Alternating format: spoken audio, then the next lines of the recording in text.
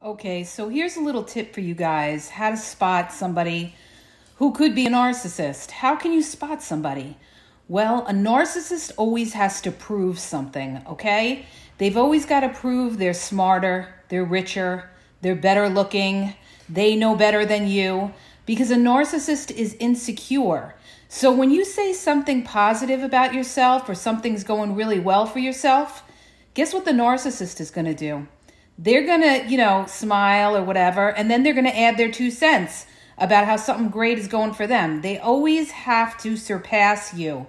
So if you notice somebody that's always trying to prove something, you could be dealing with a narcissist, okay? Because they've always, and especially to others, they're always trying to prove to others that, they're something, they're a somebody, they're important, they've got it together, they're always proving something.